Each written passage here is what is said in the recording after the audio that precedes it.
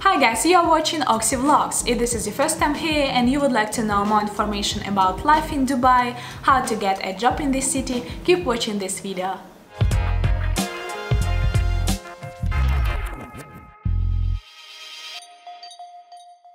And today I want to talk about the UAE social media law and why the social media influencers should have a license. The world has moved into the digital direction and everyone is using social media platforms today like Instagram, Twitter, Facebook. Our phones allow us to create, share and consume content everywhere at any time.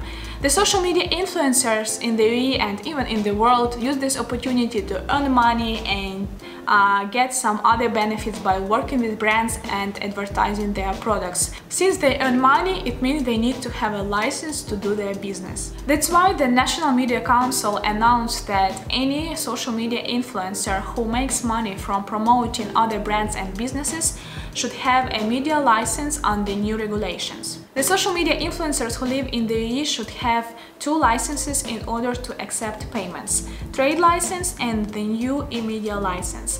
The new e-media license costs 15,000 dirhams per year. All influencers were supposed to get their licenses by the 1st of June or their accounts can be closed by authorities. There are three types of licenses. Individual is for the solo influencer. It costs 15,000 dirhams and he needs to have a trade license. Then there is a partnership license for smaller groups. For example, family or friends decided to create a company and act as influencers. This license costs also 15,000 dirhams. And the third license is for official influencer agencies. Only the companies certified by National Media Council can act as a management company for influencers. So those agencies have a license that covers all influencers who work with them exclusively.